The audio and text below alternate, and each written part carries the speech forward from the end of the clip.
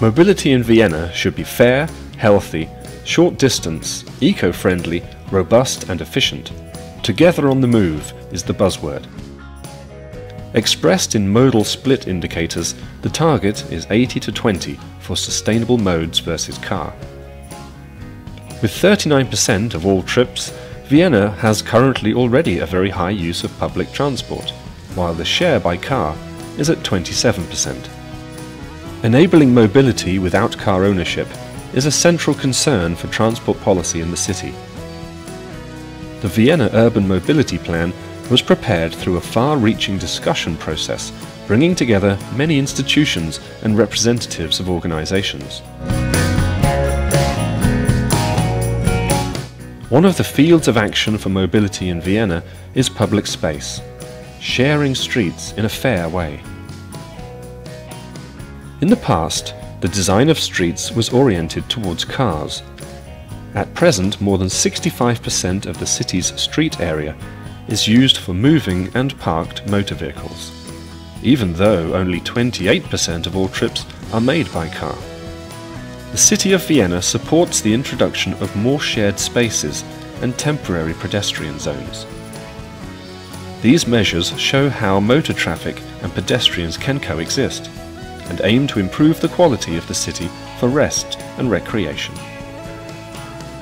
On a total of what is planned to be 7 strolling promenades, pedestrians will enjoy a particularly high-quality experience.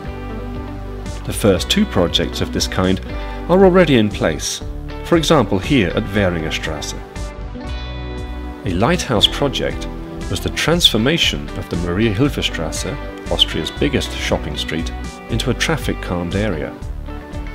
At the beginning of the 20th century, it was a street with lots of space for everyone, before it gradually became very car-dominated. The transformation process to change the street back to something like its former self lasted for around 3 years. It includes a pedestrian zone in the central section and encounter zones at either side of this. Many changes were made to the level of street surfaces and the layout of street furniture to make the street more pedestrian-friendly. The transformation was discussed in considerable depth in the initial stages. It was both a political discussion and one related to the content and detail of the plans. Ultimately, it came down to a citizen consultation, with 53% of the votes in favour of the new design. However, in another consultation vote, 1 year after the implementation of the full project, 71% would vote in favour of the new design. Gregor Stratil-Sauer, the sub-head of the Urban Planning Department on Mobility Strategies, has some useful tips for the successful planning of such a project. We communicated very clearly and without sugarcoating. I would say that was really important to say, yes, there will be dust, but we will try to make the construction works as short as possible. And another thing was really to set up a plan, a time frame, a good time frame, and then to keep to this time frame, so that for the shopkeepers here, that if we say we will be ready before the Christmas shopping, then it's really important to be ready and not to have some constructions then.